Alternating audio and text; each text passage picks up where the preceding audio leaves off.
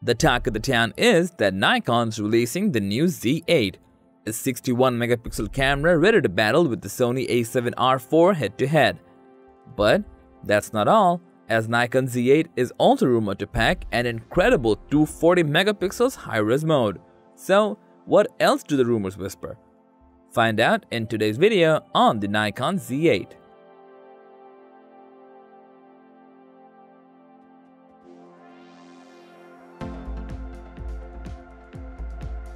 Back in 2021, rumors whispered of a 61 megapixel camera from Nikon, the Z8. But with the pandemic and the chip shortage that followed soon, the camera was delayed till 2022. With all the buzzes and news, it seems like we just might see the camera in all its beauty this year. It seems like Nikon has buckled down in the R&D department, designing a flagship camera, namely the Z8, as a response to Sony A7R IV. So, the Sony A7R IV uses a 61 megapixels 35mm full-frame back-illuminated CMOS sensor.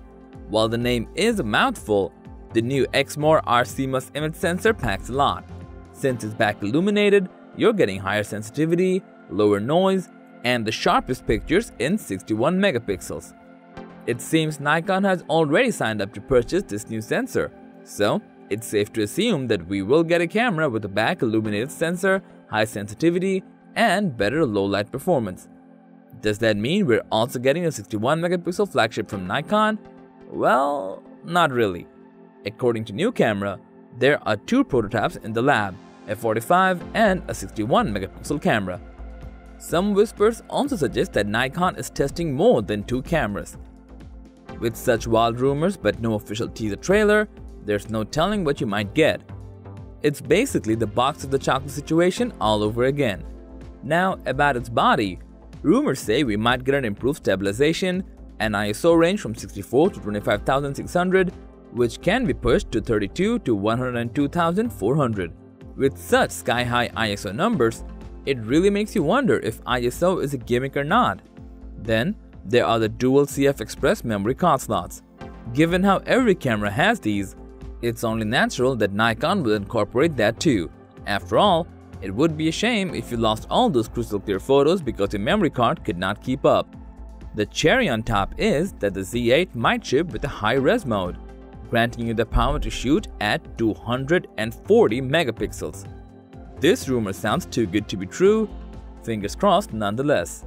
It's a wonder how they're going to achieve this. Stacked sensors maybe? Wishes aside, all these features will generate considerable heat, and Nikon has already taken steps to prevent that. They have recently registered design patents which suggest a bigger body than the Z6 or the Z7. Hopefully, the larger body will be enough for heat dissipation, because the last thing anyone wants is a baller camera that can only record for a few minutes. If Nikon actually ships the Z8 with these features, it will surely shake up the camera industry. So, it's definitely worth the wait to see what Nikon Z8 packs. So, that's the scoop about the Nikon Z8.